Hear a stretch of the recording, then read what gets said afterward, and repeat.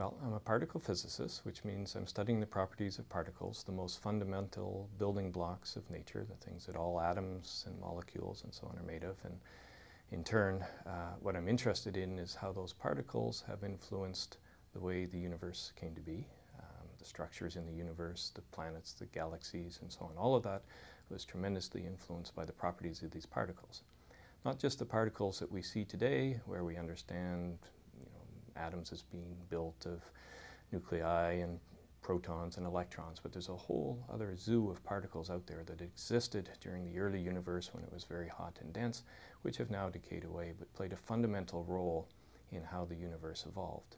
And by studying particles that come to us still from the early times of the universe, or that we can produce in our laboratories using large accelerators, we can study these properties and learn a lot more about the structures in the universe and about the fundamental properties. One of the areas that concerns me the most right now is something called dark matter. The dark matter, we can see through its gravitational effects that roughly 95% of the matter that we can account for in the universe, we have no idea what it is. It's completely unknown in some form of energy or some form of new particles. And so we've built a new lab, a large underground facility called Snow Lab in Sudbury, where Queen's is playing a leading role. And one of the areas that I'd like to focus on there is trying to discover the nature of the dark matter. First, see if we can find it at all. Once we found it, try and find out what its properties are and how it has helped shape the evolution of the universe.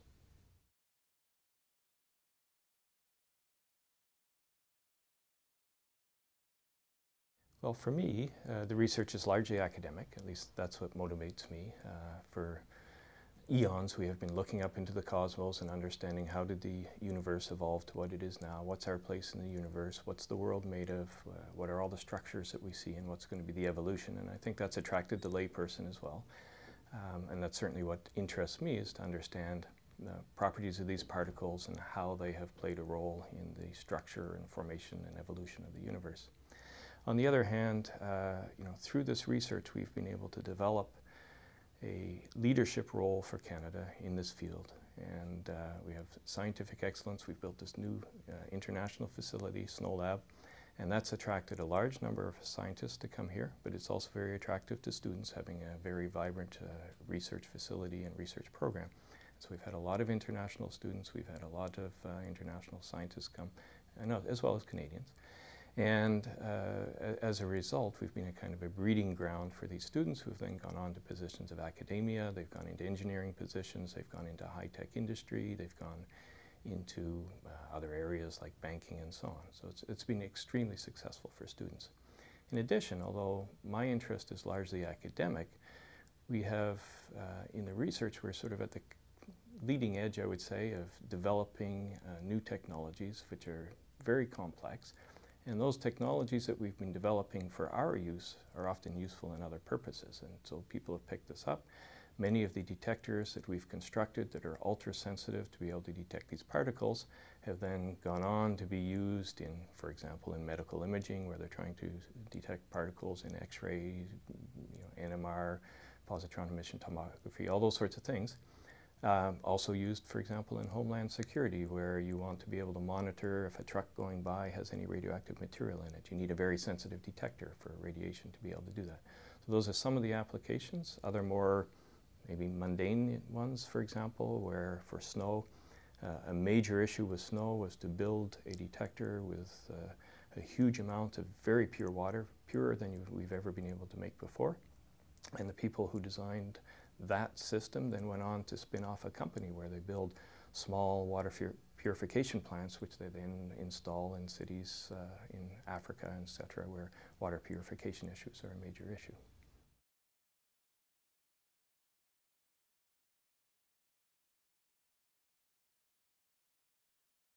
Well, within Canada, the CRC program, if you look at it in generality, has enabled us to build a research group all across Canada with CRC chairs at Queen's, at Laurentian, at Carleton, at UBC. In fact, I would say our research field is one of the fastest growing, and we've been able to attract people from, just in the last couple of years, I can think of new faculty and researchers have come from the UK, from France, from Germany, And so basically by getting a critical mass of people that all have a certain expertise in this area, we've become very attractive to the rest of the world. So whereas in the past we talked about brain drain from Canada, I think this is an area where we're having brain gain. And so we're really being able to enhance this, and then of course it becomes a niche area for Canada where we've really become quite a leader in this field. In addition, because I have a CRC chair here, for myself it means I get a modest amount of teaching relief, which enables me to have a little bit more time on research, but the balance is right. I still have good contact with the undergraduate students, which is essential because I like to incorporate the undergraduate students along with graduate students in the research. They are the future graduate students. We can really get them inspired, and frankly, working with the students is inspiring to me as well. So that's very nice to be able to have that balance with a little bit more research, but still maintaining an appropriate contact with the undergraduates and graduate students. And I guess the other thing is the leverage that it gives you with the CRC. I got some startup funds. Those startup funds allowed me to leverage more money, and we've been extremely successful in our group here at Queen's in order to attract more money that in fact enables us to launch some of the largest programs that will happen at SNOLAB, with physicists here at Queen's being the leaders on those projects.